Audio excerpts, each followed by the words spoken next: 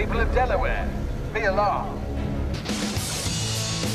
This colossal plane is dropping. Fully loaded, it can weigh up to 1 ton.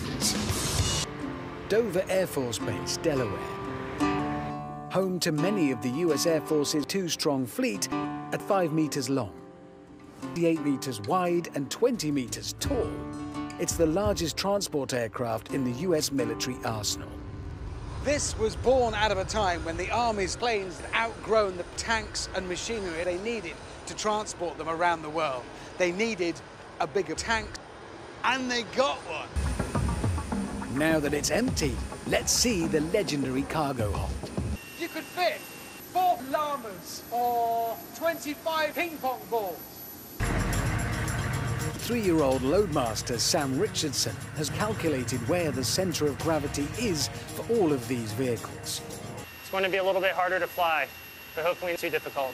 Okay, and critically, I must touch, I'm guessing, like anything, levers, buttons, just... This is a building. Yes, absolutely. It's high. It's about $9 worth of metal, so... Whoa! I'll give you the quick rundown here, the way this whole thing works. It's got a fast mode and a slow mode. So fast is 2.5 million miles an hour. Steady. And slow is 500,000 miles an hour. By my cycling speed. This is a washing machine.